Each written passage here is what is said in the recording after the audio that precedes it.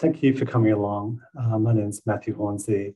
I'm going to be talking to you today about climate change skepticism. Who are these climate skeptics? What drives them? What can be done to draw them into the fight against climate change?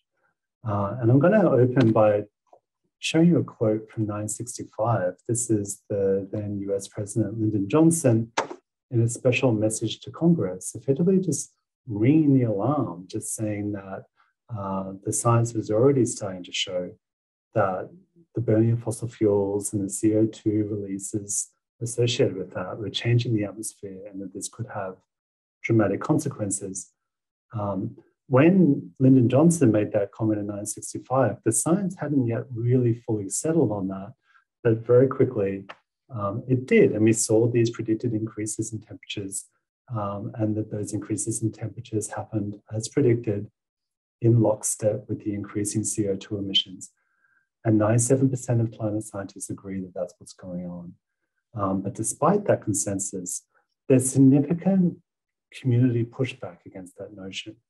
The levels of climate skepticism vary across the world, but I'll show you here data from Australia, which is my country, representative data from 6 months ago. And if, I guess, from an optimistic point of view, you say, well, 59% of people are saying, yes, climate change is happening and it's caused by humans. But that also means that there's a lot of people who don't believe that. Nearly 1 in 3 Australians say, well, all we're seeing here is natural fluctuations in the Earth's climate. Humans don't really have much to do with it.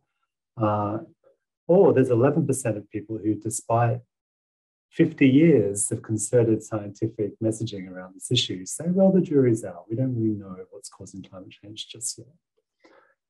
So effectively, we have 4 in 10 Australians overruling the scientific consensus.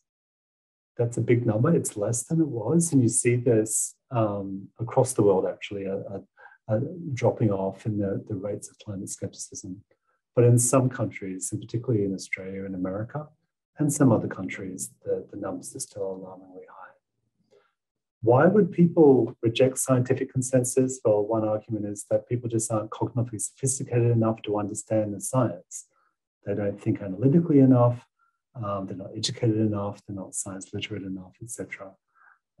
If this is true, then the answer is to train people to think more like scientists, to be more analytical in the way they approach evidence. One way to look at this is just to measure education or to measure science literacy. Other people just ask people whether they like to think in analytical ways, because some people don't. They prefer more intuitive ways of thinking. Or you give people analytical problems to solve and you've got to try and answer those questions. And I'm not going to say that these things don't matter. We do know that cognitive sophistication matters. The problem is it just doesn't matter that much, and particularly when it comes to big issues like climate change that have been discussed at great length.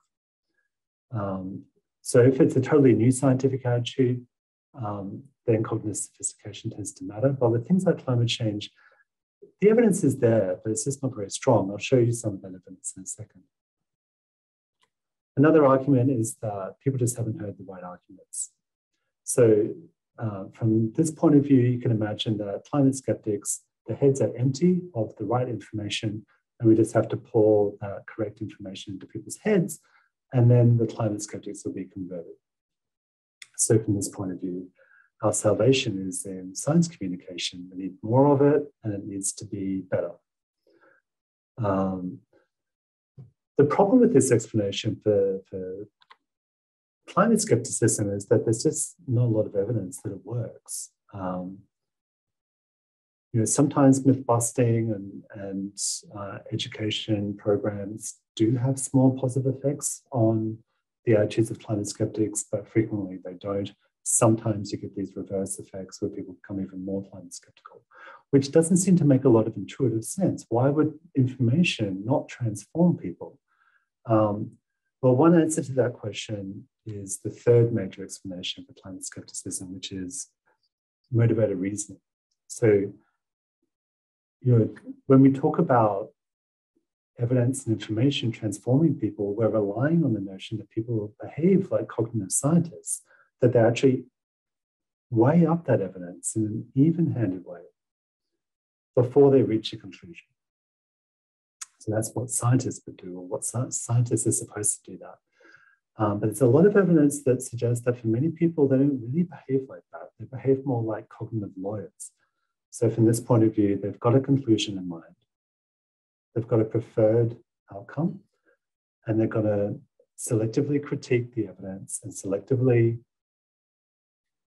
remember the evidence and selectively expose themselves to the evidence in a way that helps them reinforce that conclusion that they want to reach. So that quote on the left is from the Simon and Garfunkel song, "A person hears what they want to hear and disregards the rest." That's effectively the principle of motivated reasoning. And people are very good at it. And so if you see the world through the lens of motivated reasoning, as I do, the question pivots. The question is not so much why would people reject the science, but rather why would people want to reject the science? What is their motivation to reject climate science? And that's a question that Kelly Fielding and I were grappling with when we came up with this metaphor of attitude roots. So it's a simple tree metaphor. We designed this to apply to a whole bunch of scientific attitudes. But above the surface, we have the surface attitudes. These are the attitudes that come out of people's mouths, the actual arguments they express, whether it's about climate science, vaccines, evolution, etc. And of course, it's very tempting to focus on what people are saying with their mouths, and most people tend to focus on surface attitudes. Of course they do. But what we're arguing is that you should try and focus instead on what lies underneath the surface, things that are often unsaid. And this is what we call attitude roots. And these are the things that motivate the surface attitudes. These are the things that answer the question, why would people want to reject the science? It's the attitude roots that give the surface attitudes strength and make them resilient, even in the face of contradictory evidence. And if you read our work, you'll see that we talk about a whole bunch of attitude roots down there, like worldviews, social identities, anxieties and phobias, vested interests. But what I want to do today is really talk about ideologies, because this is the one that seems to be most relevant to our discussion of climate change. And when we talk about ideologies, we often talk about free market ideologies here. So with the free market ideology, people are saying, well, I don't want governments telling businesses and telling individuals what to do with their lives. Like, people prefer small government over big government. They don't want to see a lot of regulation. And for people who have that worldview, climate science is sort of a nightmare, because in many ways, the solution to climate change does imply a big government response designed to regulate the activities of individuals, but more importantly, to regulate the activities of business. And so if you find that a morally toxic solution, then people are more likely to want to reject the science, right? Rather than coming on board with the solution that that science suggests. How do we know these things play a role? This is the results of a meta-analysis that my colleagues and I did. A meta-analysis is where you take a whole bunch of studies from around the world and mash them together to get a bird's eye view of what's going on.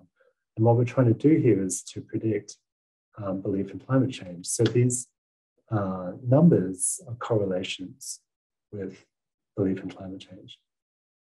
The further away from zero, the bigger the correlation. And you can see that things like free market ideology are very important here, to the extent that you believe that markets should operate in an unregulated way, you're less likely to believe that climate change is real. Also, there's other ideologies that are relevant. Individualism. You know, where do you stand on the rights of the individual versus the rights of the community? More individualistic people are less likely to believe in climate change. Hierarchialism. Do you think that hierarchies are normal and natural parts of life? Or are you more egalitarian? Or hierarchical people tend to be less likely to believe in climate change. And it's fascinating that these ideological variables do so much work in predicting climate skepticism, because they don't refer to climate science, they don't refer to science at all. But they outpredict a whole bunch of things that you'd expect to be highly relevant, like extreme weather experience. Have you personally experienced droughts or floods or extreme weather events? If you have, you're more likely to believe in climate change, but the effect is tiny.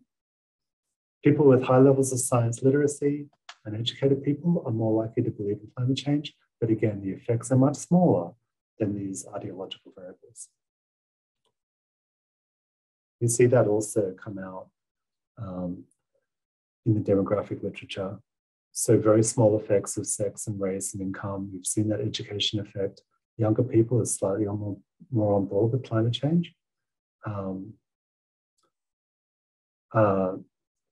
But the biggest predictor, the thing that blows everything out of the water, is political affiliation. Who do you plan to vote for? Do you have a conservative political orientation or a more left-wing political orientation?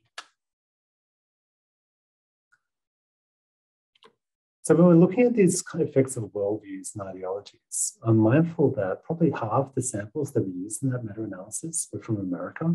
And that made me nervous because I was thinking, are we telling a universal story here about conservatism? Or is this an only in America sort of phenomenon?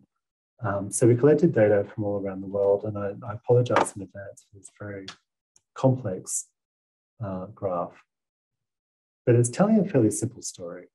So what we're doing is we're looking at a whole bunch of correlations between political conservatism and climate skepticism across 20-something nations. What you're looking at there is correlations.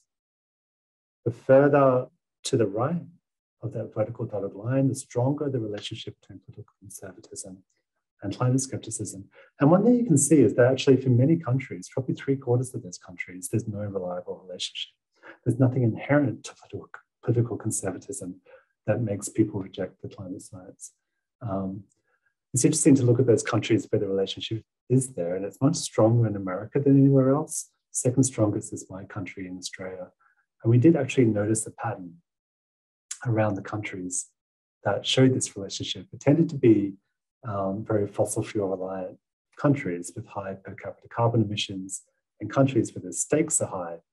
You tend to see this relationship between conservatism and climate skepticism. Okay, so let's pivot and talk about what can we do about this. If I'm right, and that a lot of the rejection of climate science is a case of motivated reasoning, people wanting to reject the science, then just repeating the science is missing the point. It's probably not going to work out. Some people have used the metaphor of shadow boxing. When people are arguing about climate change, you think you're arguing about evidence, etc., but really it's about something else. And possibly you've had that experience where you're having an argument with a climate skeptic, trying to persuade them, and you feel like you're just killing this argument because you're coming with, all these great pieces of evidence and data, etc., landing one killer blow after another, but the other person doesn't change. They're not being converted. I would say that that's perfectly predictable because it's missing the point about what's driving the skepticism in the first place. In terms of knowing what to do about this, Kelly Fielding and I use a different fighting metaphor, which is around jiu-jitsu, judo. These types of martial arts teach people not to take on people's force directly, but to work with their momentum. So if you're a lightweight person, you can still defeat a heavyweight opponent if you use their force against them. You can use momentum, leverage, gravity, etc., to win the fight. And I use this as a metaphor for persuasion. Don't try and just mash data on people's faces and pretend that their underlying motivations don't exist. You've got to try and work out what the underlying motivations are and then come up with messages that align with those underlying motivations.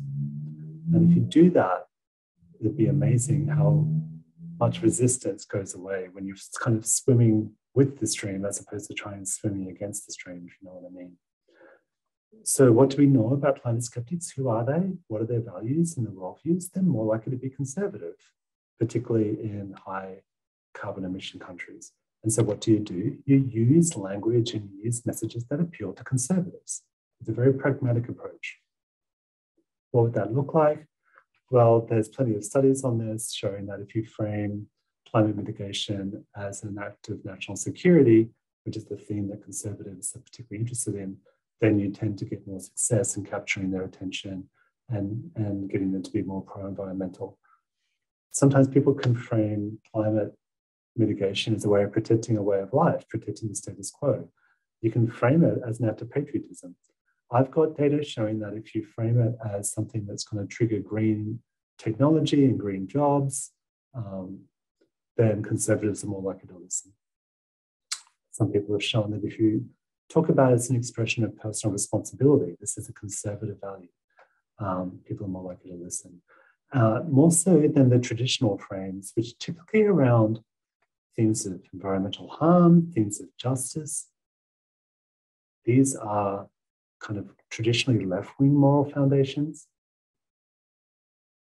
By the way, there's also evidence showing that conservatives are more likely to accept climate science when they're led to believe that there are free market-friendly solutions to it. This comes back to the free market ideology point. Remember, they're not rejecting the science, they're rejecting the solution, which in their mind involves lots of government regulation. But if they're led to believe that there can be free market-friendly mechanisms to try and reduce this problem, they no longer feel the need to reject the science, right? Because the solution is not as toxic for them. One last message as well is that we have to understand that if you're trying to influence a particular group of people, it's better if you use messengers who come from that group. These messenger effects tend to be very large in my experience, but if you're trying to influence conservatives, then they're more likely to be influenced by other conservatives than by people on the other side of the political fence. We see this with the urban-rural divide as well, that farmers, people in the country, tend to be more influenced from organizations that are rural organizations than from urban organizations. I'll be very reluctant as an Australian to be preaching to the rest of the world about how they should operate to defeat climate change. I think one thing that the data teaches is that sometimes you have to step away from the microphone. And that myself, for example, as a left-wing urban environmentalist with certain values, might be less effective than some other people in terms of sending this message. So we have to be smart about what we're saying, we have to be smart about how we're saying it, and we have to be smart about who is saying it. The who is very important. So this is my last slide, just take-home messages, kind of reinforcing what I was saying. Don't feel as though facts are going to be enough. Evidence won't necessarily be our salvation. Many people have heard the evidence, they just want to reject it. You need to understand your audience. Never imply that skeptics are stupid or poorly educated. You shouldn't do that out of politeness, but also because the data suggests they're not stupid and they're not poorly educated on the whole. Always scan for underlying motivations and fears that might be driving these attitudes and driving their skepticism about science. Use in-group messages whenever possible, and wherever possible, try and frame your messages in ways that appeal to what your audience values, rather than starting from your head and projecting attitudes outwards. The whole principle of communication is that you start from your audience's head and work backwards. So we need to have, we need to be pressing buttons that are important to the people we're trying to persuade, not pressing buttons that are important to us. Thank you for your time. Feel free to contact me on email if you've got any questions. And here's just a little review of some of the articles that I've been talking about today. Thank you very much.